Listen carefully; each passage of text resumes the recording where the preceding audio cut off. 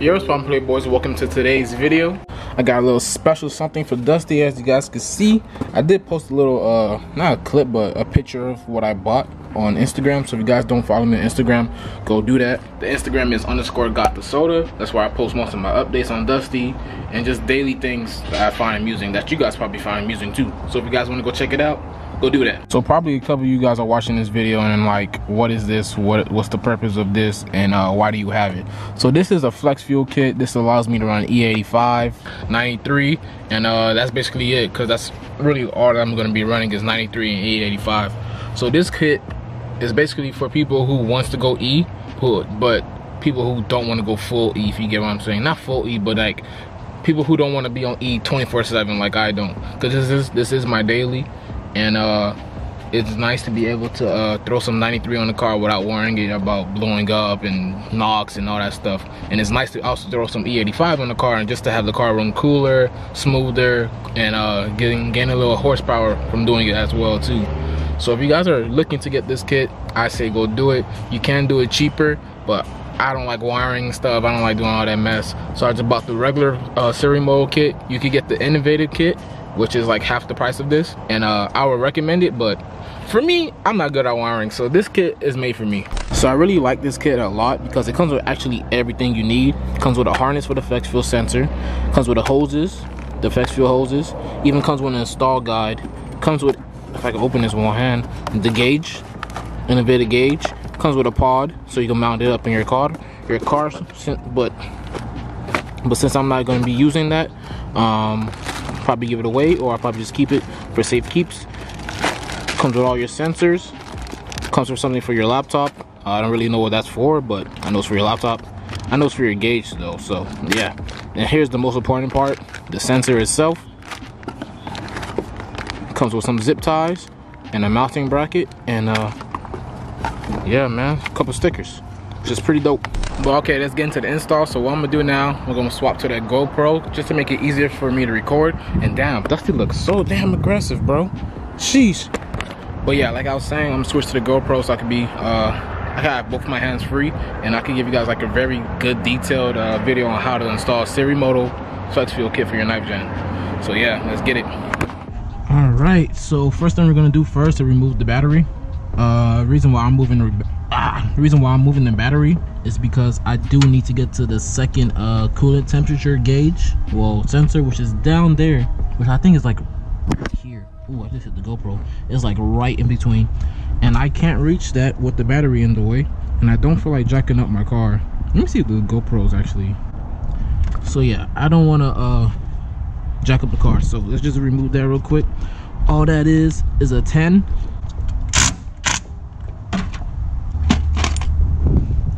Nothing in the way.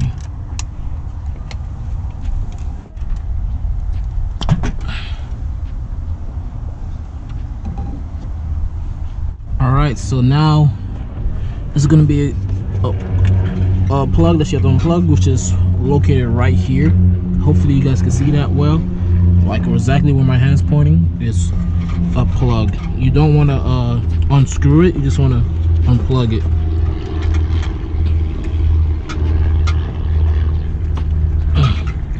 And boom, it's out. Goes that plug. Now this is gonna connect into your I think it connects into your ethanol sensor. So just leave that alone, leave your battery out, and now on to the next step. So what you gotta do now, I don't know if you guys can see that, hopefully you guys can. This right here, that covers your I guess your fuel line, yeah, I guess. You're gonna take off that 10mm bolt that's on the top of it. Once you get that removed, there's going to be this little clip, same one that was on your fuel rail if you don't have a aftermarket fuel rail. And basically what you're going to do, you're going to just, oh my gosh, it's hard to do stuff with one hand, bro. But yeah, you pry up like that, you take off this clip, and you just keep that for safe keeps. So here's a little tip before you actually disconnect your fuel rails. Well, disconnect your fuel line. Open your gas cap just to unpressurize the system, and you should be good to go after that. So I'm gonna do that real quick.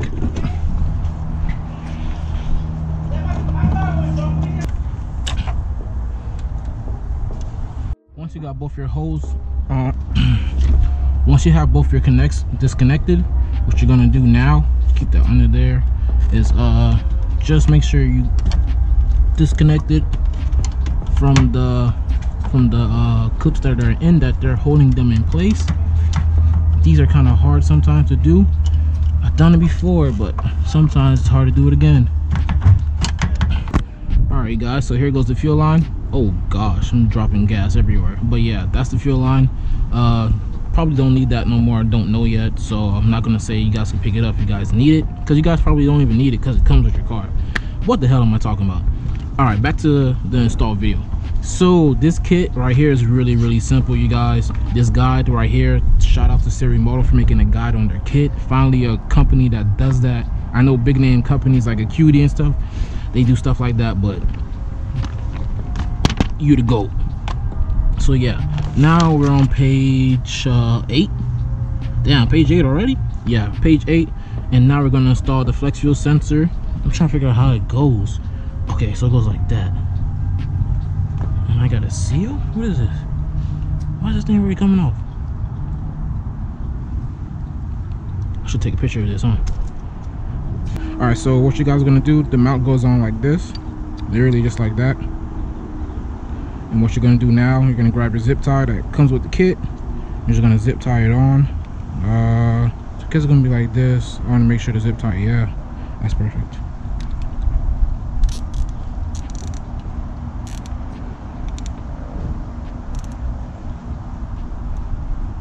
Boom. Cut this off real quick.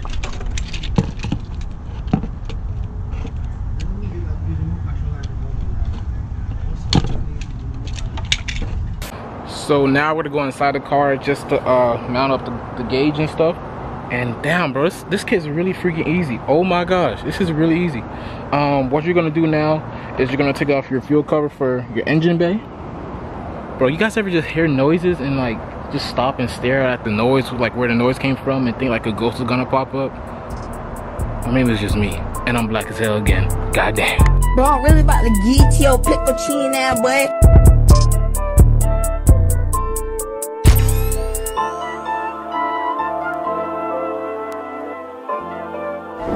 But yeah, like I was saying, you're gonna take off your fuel cover.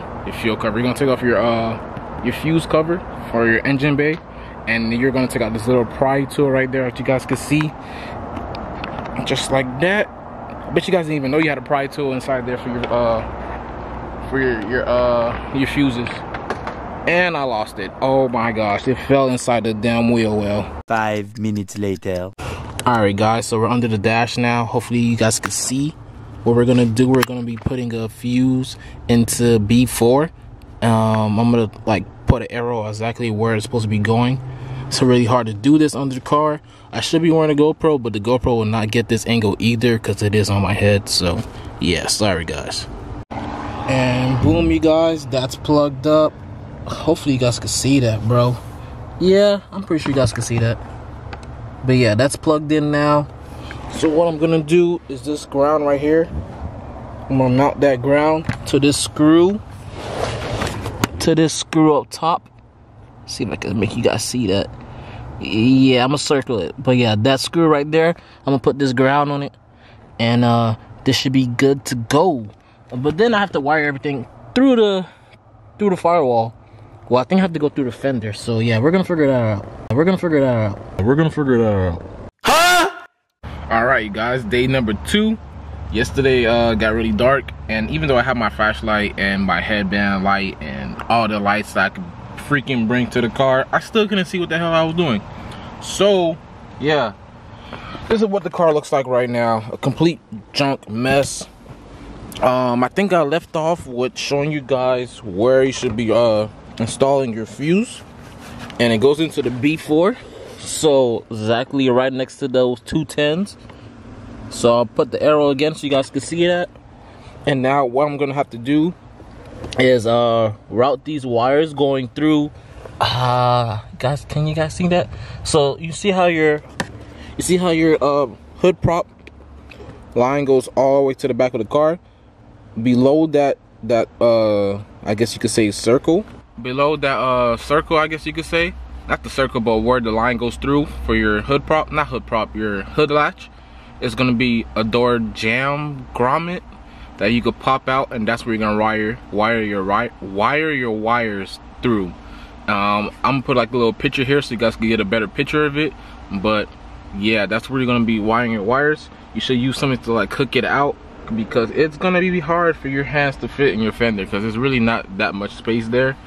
But yeah, somehow, some way, this is how you're supposed to do it, so let's figure it out. Alright guys, so I'm hoping this video is not all over the place because it is hot and I'm trying to get this thing done because I got other stuff to do today. But I'm gonna try to get this video detailed as I could possibly be. Take my longest time doing this because there's not a lot of guides on the 9th Gen one. Actually, there was one video, I don't know what happened to that guy. I guess he's deleted the channel, so now that video is gone, and he had a good like a detailed video, so I guess I'm gonna be the new one. But what I did so far was wire the wires through that little hole as I spoke about. If you guys can see it, come on, focus on it. Oh brother, it's so hard to get it. But yeah, there's a little hole that I pushed out. Well, you wasn't really supposed to push it out.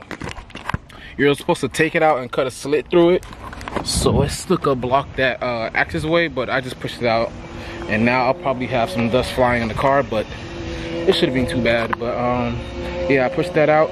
I wired the wires going through that hole. So basically what you're gonna do, you're gonna use a shoelace, tie the shoelace around the wire, get like a coat hanger, like a wire coat hanger, and try to fish it out with the coat hanger, and that should really help you.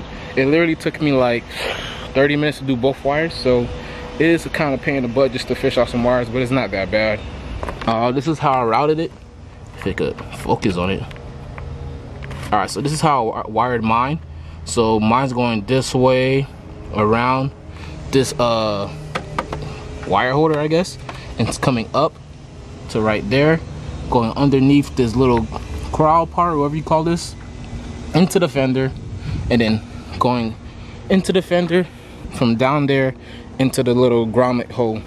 Then the part that connects into the what was that again, the coolant sensor is right there. I routed that going this way up, going right here, and then I'm gonna put back this little piece, and you won't even see it no more. And boom, don't even see it. It's clean. What I'm gonna do though, I am gonna get some zip ties just to zip tie it down right here so they don't move, and yeah, it should be straight. I'm gonna zip tie this to somewhere too, probably zip tie this into this harness right here, and we should be good to go like that. Zip tie it to the harness and we should be straight. But yeah, man, we're basically done now. Just have to put everything back. I'm not gonna mount up my ethanol gauge because I am waiting for another gauge pod. I don't like the one that sits right here. Originally, the gauge pod was supposed to sit inside this little cup holder. I said cup holder, this little cubby. I don't know what the hell Honda had this for, because you can't put change in here. If you put change in here, it flies out when you do a pull, or when you're just, you know, regularly driving and hit a bump, it flies out. So I don't know what the hell Honda was thinking about this. But you can put a gauge pod here. You're supposed to cut out this little back piece, and then you wire the wires through, and the gauge pod sits right here. And then the gauge, which I don't know where it's at right now. I think this is it. Yep, got my little COVID mask on it. Okay, the gauge sits right here like that, but I don't like that because I feel like it's too low. I want it right here, which is gonna be so fire when it comes. Just waiting on that now. That's gonna be another future install. But yeah, so what I'm gonna do now, I'm just gonna show you guys how to wire the gauge. If you guys have this kit, if you guys don't have this kit, then it's a totally different process, and you should go find a different video, because this video is definitely not gonna help you. But yeah, it's very simple, so let's do it. All right, so simple. What you're gonna do, get your gauge. Damn, this is a really nice looking gauge, and it came with a different face. So if I wanted to have a white face and a silver collar, I could actually put that. But I like this black. This black look hard, cause this black look fuego. But yeah, what you're gonna do now, get what you're wired. Gray go to gray, of course. What the hell, my hand just broke. And then black goes to black. and then boom, that's really it. These are for your laptop when you're trying to like do some stuff with the gauge and stuff. My laptop doesn't even have that port that you're supposed to use for it, so I can't even use it. But this is not necessary on this install. You can just leave these in the back of wherever you want. And I don't know where I'm gonna put mine for right now. I guess I'll put it, bro, I have so many wires right here. Oh my gosh, look at that. It's so damn many wires. How the hell am I gonna drive?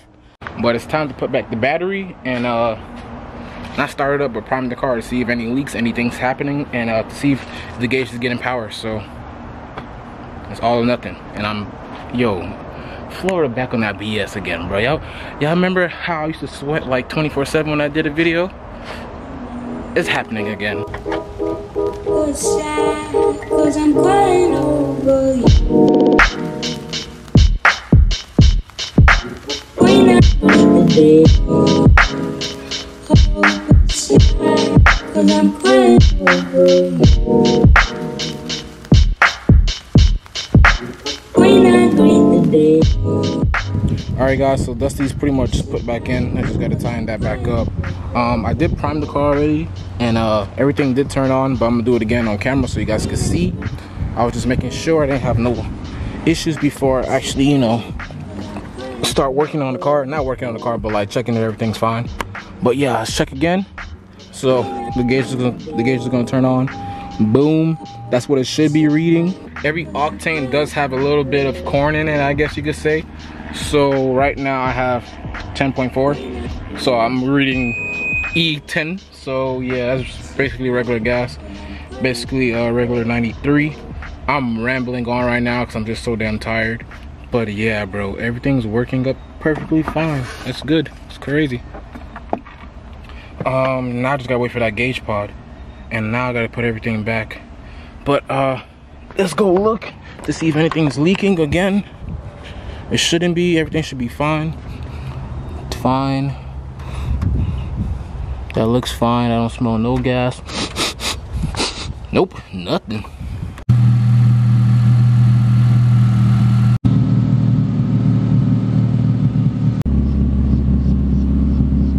So before I end off this video, I forgot to put the FlexFuel badge on.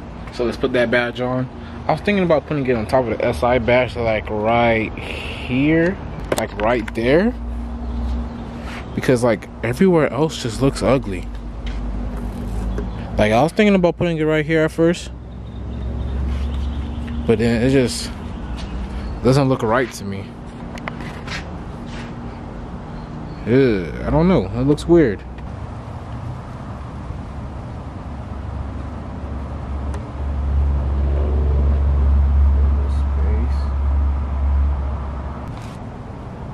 Yep, that's where it's gonna be. That looks way better. I like that. Wow, it's fire. Sheesh. That looks good.